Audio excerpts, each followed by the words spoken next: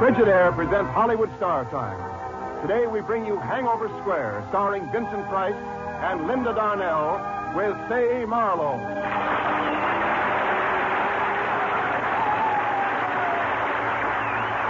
Each week at this time, Frigidaire brings you radio versions of Hollywood's finest motion pictures with Hollywood's greatest stars. Today, Vincent Price and Linda Darnell with Fay Marlowe in the first radio production of the powerful 20th Century Fox picture, Hangover Square. Vincent Price currently may be seen in the 20th Century Fox production, Dragon Witch, which also stars Gene Tierney, Anne Revere, and Walter Houston. Now, in just a few moments, Hangover Square.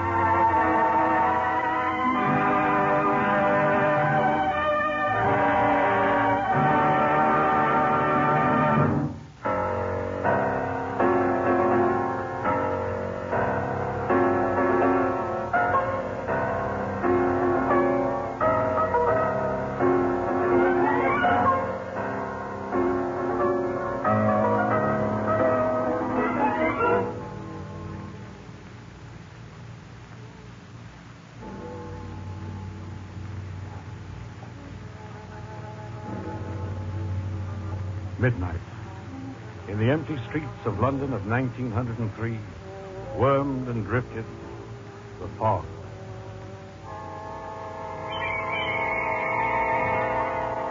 Into the shocked brain of the man who groped his way through the dark streets, into the tired, tottering mind of a genius, crept the fog.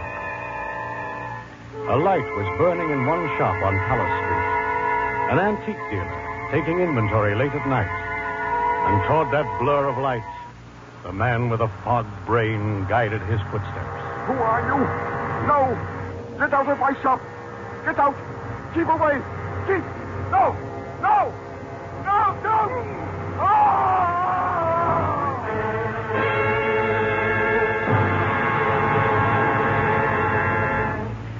Morning. The well-appointed semi-basement studio of George Harvey Bow, musical genius, Hangover Square, London. 3 times around the square to cure a hangover, they used to say, in London of 1903.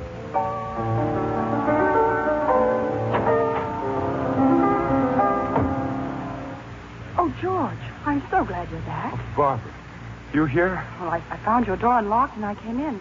I've been playing your piano. I've been waiting for you. Oh? I wanted to tell you the news. Father read part of your new concerto for piano and orchestra. He wants you to play it before a very select group at our home. When you've finished it, of course. Oh, Barbara, I'm enormously complimented. Father and I stopped by last night after the theater. You weren't here. I don't know where I was last night, Barbara. It happened again? Yes. Have you seen the morning papers? No. An antique dealer in Fulham was murdered last night. He was stabbed to death and his shop set on fire. But what has that to do with you? When I came to myself in Fulham this morning, I found this antique dagger in my pocket. Barbara, could I have done it? Oh, no, of course not. I'm going to Scotland Yard. The police? No, not exactly. There's a Dr. Alan Middleton there. He's written several fine books on criminology. He has some new ideas about the mind, the psychology of crime. I must see him. Well, I'll go with you, George. I must.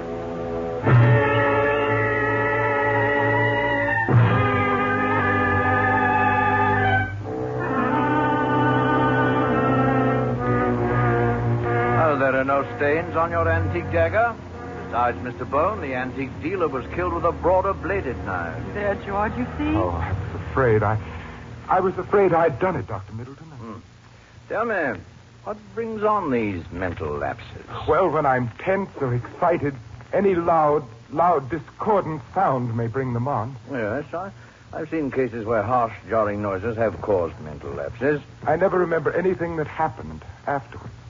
May I make my recommendations? Oh, by all means, Doctor. What? Relax. Find some other outlet than music for your subconscious emotions. Go out, meet people. Find some new interests. You might try the King's Head across the square from you to begin with. See how the other half lives. It might be fun. Yes. Yes, it might be fun at that. The King's Head. I'll try that. This very evening.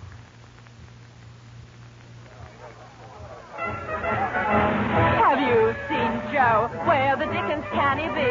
Have you seen Joe? No, where on earth is he? Harry's here and Larry's here and Jerry, Jack, and Jim. But Joe has flew the coop. We ain't seen eyes or air of him. Have you seen Joe? Joe is vanished into there. Have you seen Joe? No, he ain't anywhere.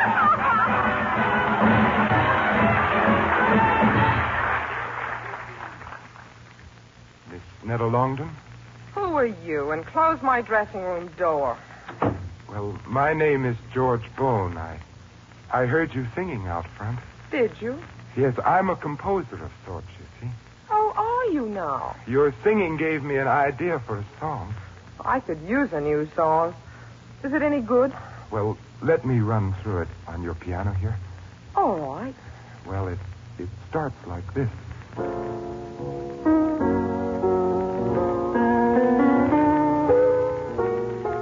That's not half bad. Not bad at all.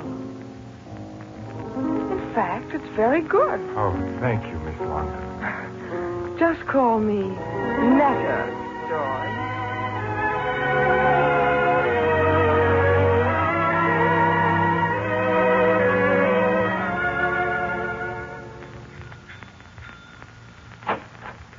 Eddie. Netta. Eddie Carstairs, you great, big, successful producer. Come in. My word, Netta, what an apartment. I'd say you've been doing very well yourself since that George Harvey Bone began writing your songs for you. Oh, but he's such a dreadful bore. That's really too bad, Netta. Is it? Why? Well, I'm meeting a group of gentlemen at Buffino's restaurant at midnight. They'll decide tonight whether to put up the money for a new show of mine. Now, if I could present some fresh talent. You mean me? Yes, you, but with a new George Bone song before midnight. Well? Well, George was working on a wonderful idea, but he stopped. Start him again. Start him. Mr. Eddie Carstairs, I'll bring you a brand new George Bone number before midnight. At Buffino's? I'll be there. Count on it.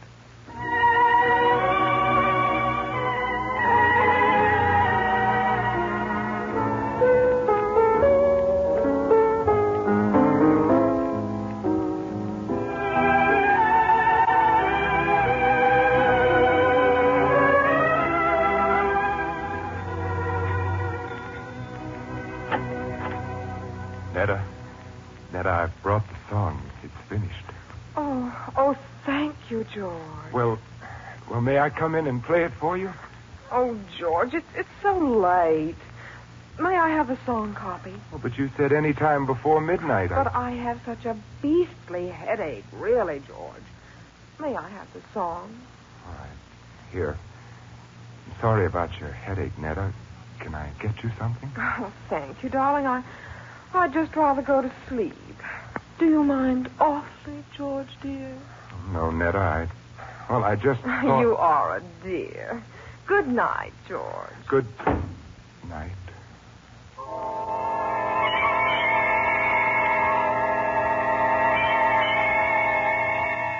Fog. Into the city again crept the night mist. Across the city strode George Harvey Bone, bitterly lonely and disappointed. There was a place that was always a glow of translucent yellow in the night fog, a place of warmth and gaiety and companionship, sought out by the people of the theater and of the arts. Buffino's. Everyone went there. One more round of champagne, Netta, my beautiful, Netta, my newest star. We have triumphed. To the next Eddie Carstairs production, Gay Love. To Georgie Porgy Bone, my favorite genius. Oh, bother George Bone. You better bother him, because we'll need more than just one of his magical songs for this show. So better. Oh, bother, it's George. Now you're in for it. Netta, you told me you had a headache. Well, I had. Mr. Carstairs sent for me just 10 minutes ago on business. But you couldn't have dressed and come here so soon. Are you going to make a scene, George? You must have been practically dressed when I spoke to you. You knew you were going out then. Eddie, take me home. Come along, Netta. Oh, Netta, wait. Sometimes you can be a miserable bore, George. Oh, Netta. Excuse me, monsieur, but is something the matter? No, nothing. Thank you. As you say, monsieur. George. Oh, Barbara, you here too? Well, Father and I stopped in after the concert. Will you join us? No, thank you. George, how much longer are you going to waste your talent on someone with no ability and less reputation? Isn't that my affair, Barbara? Well, in the end, you'll kill your inspiration and you'll be left flat, just as she left you a moment ago. Let me alone. Very well, George. If you have anything you'd like to say to me, I'll be home in half an hour. Good night. Oh, mademoiselle, be careful! Stop it. Noise. Discord. Horrible discord. Sometimes you can be a miserable bore, George. Shame. Humiliation. George Harvey Bone, promising young composer, publicly humiliated. If you have anything you'd like to say to me, I'll be home in half an hour.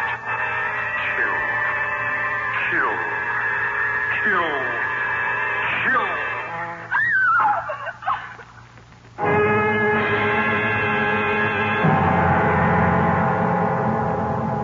It was a horrible experience for you, Barbara, and right here in our own home. I'm all right now, Father. There's nothing further to fear, my dear. Dr. Middleton and the police are searching the grounds very, very thoroughly. Mr. Henry. Barbara. Why are the police here? Well, someone attempted to strangle Barbara a half hour ago. Please, Father. Who was it? Well, I don't know. I was sitting here before the fire when suddenly I felt something choking me. I screamed and Father heard me. And I'm still alive. Are you all right, George? Am I all right? I hurt you very much tonight. Oh, Barbara, I deserved it. I broke my promise about the concerto. Hey, what's that? Will you keep your promise now, George? Will you finish your concerto? Yes, Barbara, I will. I'll stay with it to the very end. Oh, thank you, George. Thank you.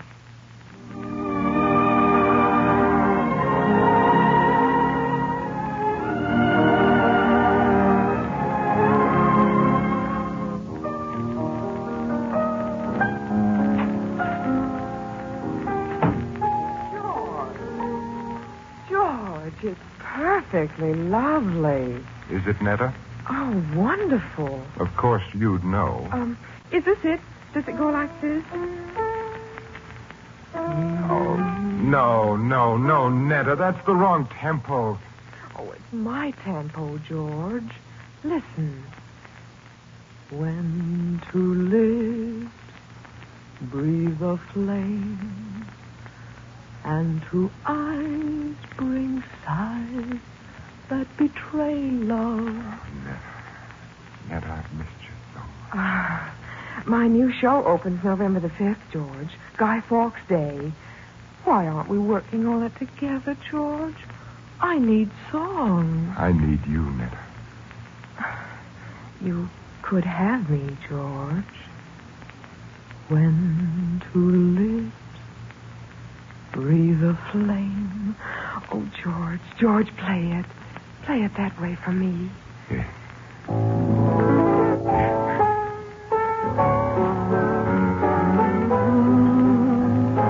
Oh, George, darling. That's wonderful. That's it, darling. That's our song. That's it.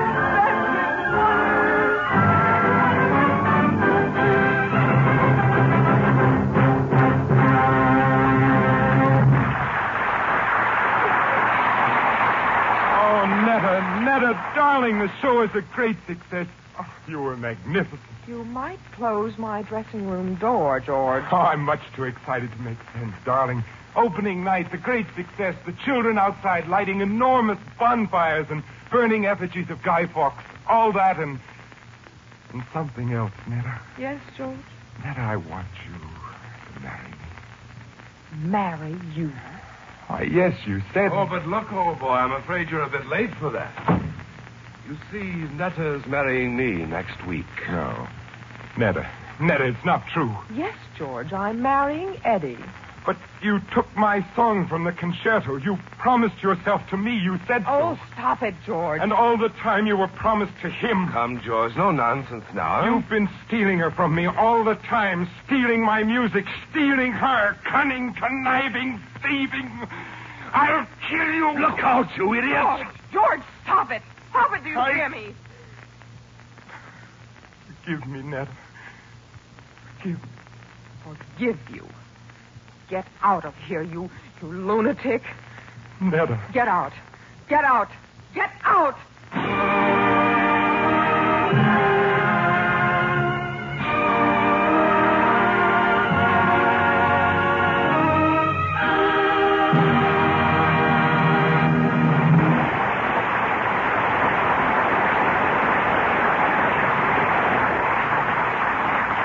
In a few moments, Hollywood Star Time will bring you the second act of Hangover Square, starring Linda Darnell and Vincent Price with Fay Marlowe.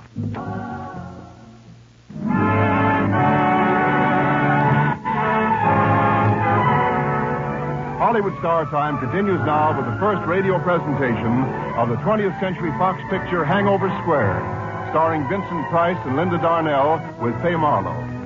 Linda Darnell soon may be seen co-starring with Cornell Wilde, Jeannie Crain, and William Ice in the 20th Century Fox Technicolor production Centennial Summer. Now Act 2 of Hangover Square.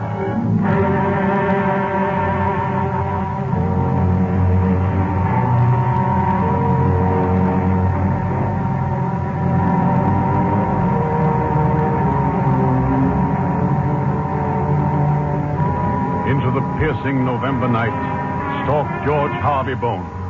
Intolerable hurt and blinding fury, fighting for possession of his reason. Shame, humiliation. Forgive you. Get out of here, you lunatic. Get out. Get out. All about him, men and boys were parading by torchlight, parading with life-size effigies of Guy Fawkes, soon to be burned on the huge bonfires being prepared throughout London. Oh, be a sport, sir. It's going to be a big bonfire in Cheney Yard and fireworks. How about it, point, sir? No, go away. And suddenly at the crossing, a huge horse-drawn omnibus swerved as the horses took fright at the blazing torches, and the monstrous vehicle ground savagely against the curb, turning over slowly with a great grind. The horses screaming and neighing in mortal terror. Stop it! Stop that horrible noise! I can't stand it! I can't stand it!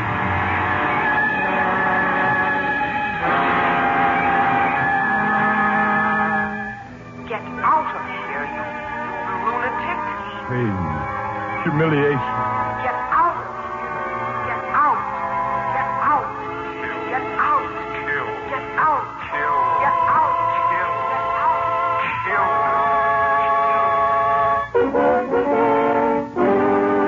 George! No, George! No! George, no!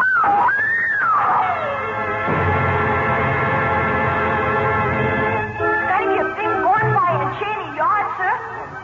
That's it. Fire. Magnificent, cleansing, consuming fire. Fire. Fire.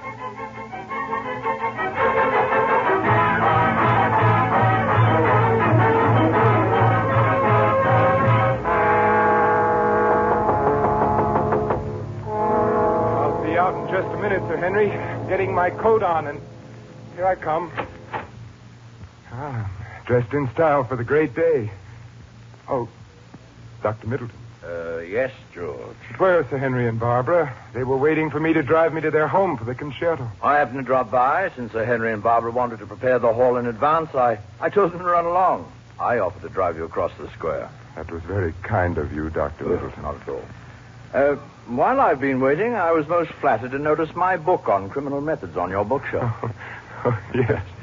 I wondered if you bought the book because I wrote it, or because there's a picture of a thuggy cord in it.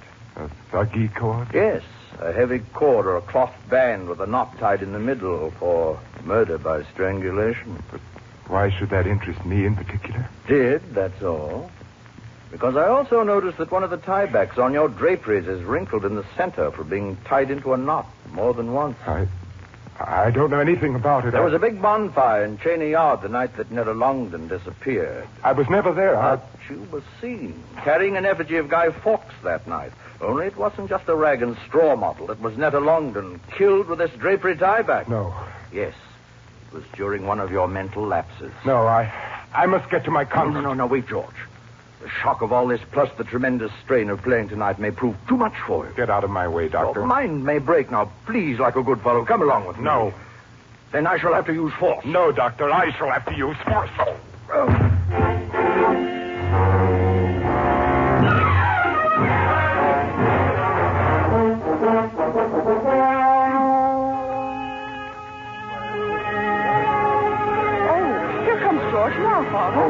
good. I'm very sorry to be late, Barbara. Sir Henry. Oh, no apologies, my boy. Oh, my friends. Thank you. He has arrived. Our composer, George Harvey Bones. You take your place at the piano, George, and watch me at the conductor's podium. Yes, indeed, sir. Good luck. Good luck, George. Thank you. Are you ready, gentlemen? Ready, sir?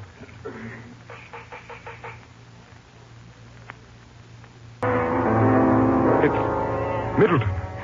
Dr. Middleton, he's back. He's sitting down next to Barbara. He got away. He's alive. He's here. Get him out of here. Get him out! George! Great Scotsman! I'm sorry, George, but you must come with me. I won't go with you. I'm not insane. I won't go. I'm really sorry, George. I've got to finish my concerto. Oh, George, it might be too late for you then. Keep away. You see this lamp, do you? Do you? George, do you want to set the whole place on Put fire? down that lamp, George. I warned you. I warn you. Stand back or I'll Stop it, throw you fool. Stop, I'm going to... I warned you. George! Come back. You've got to stay and hear my concerto. George, please. We've got to get out of here. Now let go of me. George, please! Come on. No, I've got to finish. Everyone must stay. Now, loose, Barbara. We've got to leave him. No, I won't go. He'll die here. If we don't go, we'll all be caught. Look, it's all on fire. Come on, Barbara. Come on. George! Come on. Please, Come on, Barbara. But come back. The audience must stay. The musicians must stay. Audience, musicians, come back. Please come back. You must hear it. To the last chord. The final note. To the very end. Listen. Do you hear? This is my immortality. Now I shall never die. This shall live for me forever. Listen to the end, to the very finish. Listen.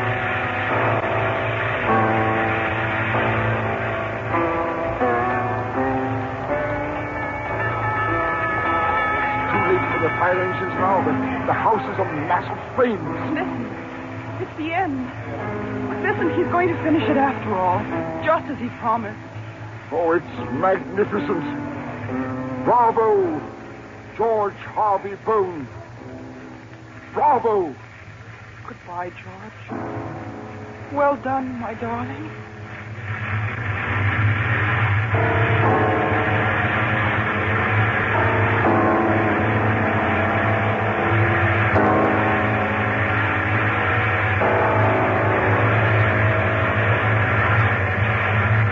Ladies and gentlemen, I thank you. I thank you for remaining until the very end. The end. The very, very end.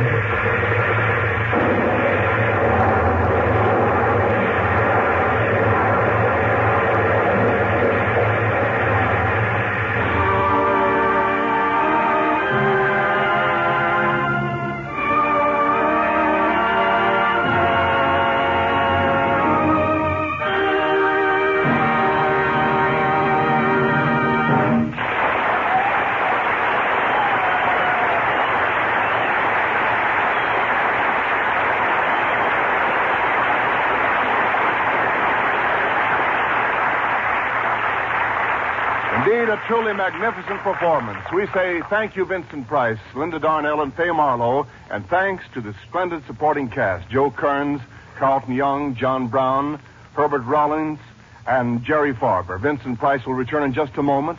The radio adaptation of Hangover Square was written by Milton Geiger. Ignat Tilsberg was at the piano, and the music was supervised by Alfred Newman. The entire production was under the direction of Robert L. Redd. Hollywood Star Time is presented each week at this time with the best wishes of your Frigidaire dealer, who invites you to come in and learn about the famous line of Frigidaire home appliances.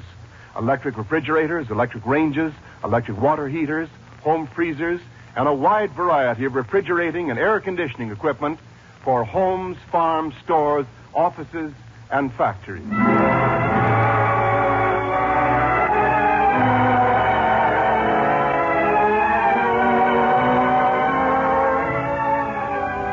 Now here's Vincent Price. Well, Vincent, we say welcome home to Hollywood Star Time. Welcome home is about right, Wendell. I was here just 7 weeks ago when you did the radio version of Shock. And I might add, I'm a very loyal listener between appearances. I'm certainly looking forward to hearing next week's show when Betty Grable will be here for Diamond Horseshoe. So till then, Wendell, I'll say goodbye. This is Wendell Niles speaking for Frigidaire, made only by General Motors.